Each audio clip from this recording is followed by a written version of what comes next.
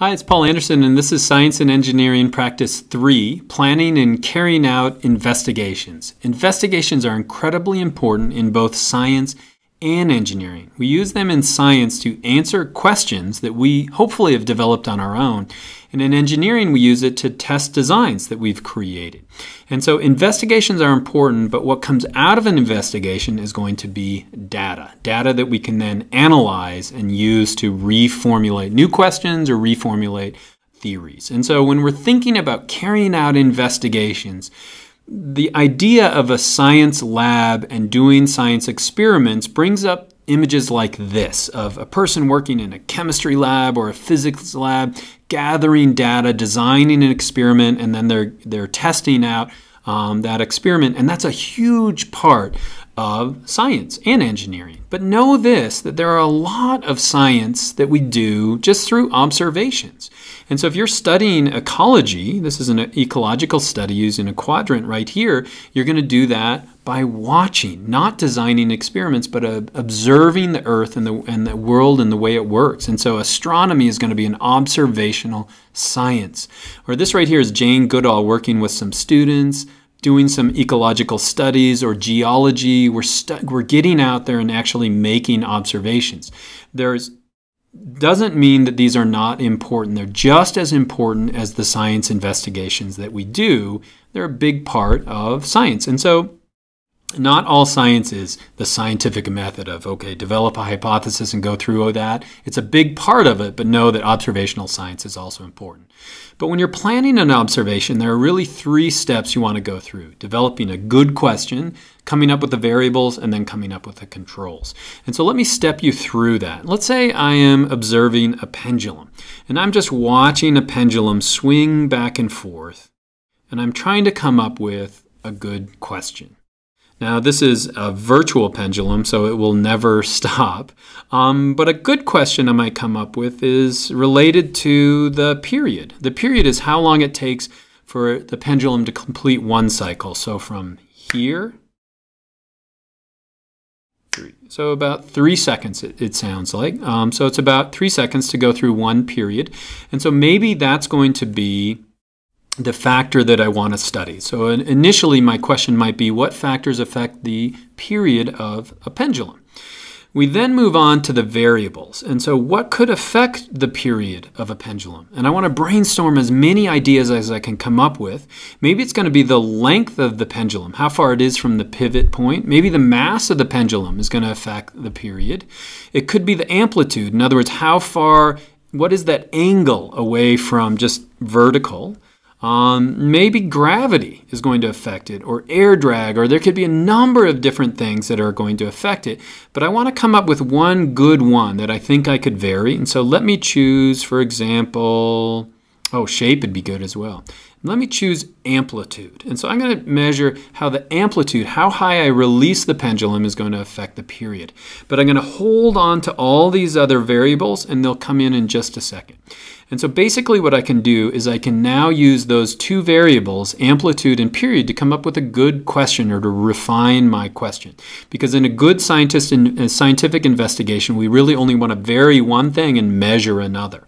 And so I'm going to say amplitude and period are going to be my variables. All those other variables now become controls, things that I'm going to have to keep the same in the experiment.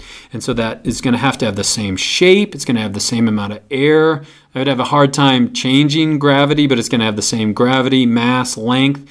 I really want to come up with, 8 to 10 things. Maybe how I'm going to time it has to stay the same, or the way I release the pendulum has to be the same, or the pivot point and what it is and how it's made has to be the same. So I'm going to keep everything else the same in my investigation, except the thing that I'm going to vary, amplitude, and the thing that I'm going to measure, and that's going to be the period. And so you want to control everything else in a scientific experiment. If you don't, you're just going to get bad data. Okay, once I've done that, I'm going to create a data table where I've got my amplitude and my period. Now, the amplitude is what we call an independent variable. In an experiment, I am changing the amplitude, how high I drop it from, and so that's going to be the independent variable. The other variable then becomes the dependent variable. So the period is going to depend on the amplitude. And again, I vary this one, and this is going to be varied. And in general in science, we put amplitude, or excuse me, the independent variable is going to be in the first column, and then the dependent is going to be in the second. And so let me start collecting some data. So now we've got an amplitude of 135 degrees. I could time it, so like that. And I could figure out how long the period is. When I did this earlier, I found it was about 3.4 seconds. How did I do that? Well, the first time I started doing it, I simply started a stopwatch and timed how long it took to go back and forth. But it seemed not very precise. And so what I ended up doing was letting it swing back and forth 10 times, and I could get better data. If we move to 120 degrees and I let the pendulum swing, that ends up with a period that's going to be less. 3.1 seconds is what I got. Or 90 degrees, it's going to be even less. Okay, so what am I doing? I'm collecting data now in my investigation. I can analyze that, but we'll get to that in the next practice.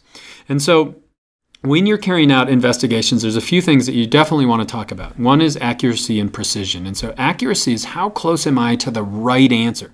And so on this graph right here, if this is the right answer, maybe the right answer was, for the first one, was 3.3 seconds. If I'm close to that, then I'm accurate, or my answer is close to the correct answer. Precision looks at all the data that I collect. In other words, this is a good analogy. Let's say I were to do that 4 times and I were to get these values. Well, they're going to be pretty accurate. They're pretty close to the right answer, but they're not precise. And so if we were to look at this one, these would be very precise answers. I do it over and over and over again, and I get answers that are very close to each other, but they're not close to the right answer, and so they're not accurate. And so accuracy, are you correct? Precise, is your data grouping together correctly? And so it's really important that you repeat the experiment over and over and over again until you get data that's very, very good, accurate, and precise, because we want to be right here in the middle of that target. Sample size is very important then. Sample size is how much data did you actually collect? If you were to flip a coin and get heads, would you say, every time I flip a coin, I'm going to get heads? Well, no, you know that you're going to get tails some of the time. But if you only do one trial, you're really doing that. You're really just flipping the coin once. And so you want to flip the coin over and over and over and over again. And so if I were to do that pendulum experiment, don't just do it once, but do it multiple times. Get lots of data. Get an increased sample size, and you're going to get better data. What is the goal then through our science classrooms in relation to investigations? You want to be able to plan investigations, starting with a good question and then controlling your variables. Then you want to carry out that investigation, get good data, and you want to make sure you iterate, that you do it over and over and over.